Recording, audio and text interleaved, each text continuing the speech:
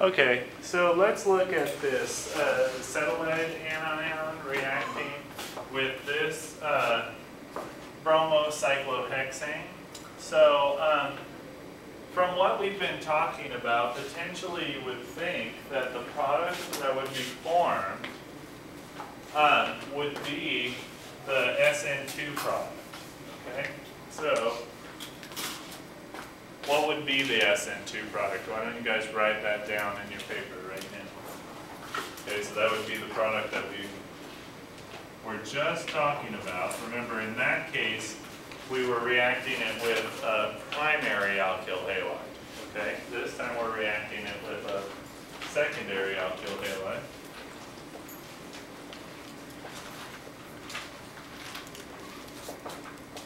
And of course, these secondary alkyl halides have more steric hindrance. More sterics than primaries. Okay? That makes sense, right, everybody? Does that make sense or not?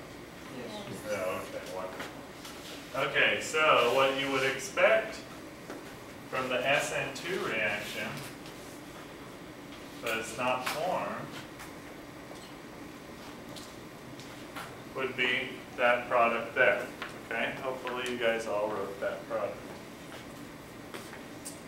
If you didn't, make sure you're being able to by next time. Okay. What's actually formed is the E2 product, the elimination product. Why? Because secondary alkyl halides are more sterically hindered. Okay. So what you'll find is that instead of just doing the backside attack and letting the leaving group leave, you'll do the acid-base reaction. So remember, where did this come from? This came from a terminal alkyne, right? So we can make a terminal alkyne back from it. It's a pretty strong base, remember we were talking about? Okay, so when we have that bromine there, that makes that hydrogen even more acidic, okay? So what will happen is that hydrogen will be deprotonated. The electrons there will go into the ring and form a double bond. And those electrons there will bounce out and form the bromide anion. So what you find is the expected SN2 product isn't formed in this reaction, but the elimination product is formed. Okay?